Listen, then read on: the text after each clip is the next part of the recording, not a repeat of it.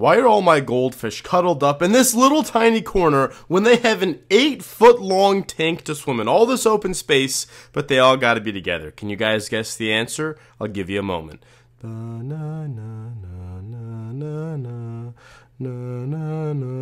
Time's up! So why are they all smashed together? Is it because they're cold and they're trying to keep warm by vibrating together? No. Is it because they're trying to breed with each other? No, they're far too young for that. Is it because they're scared of me and they're trying to swim away?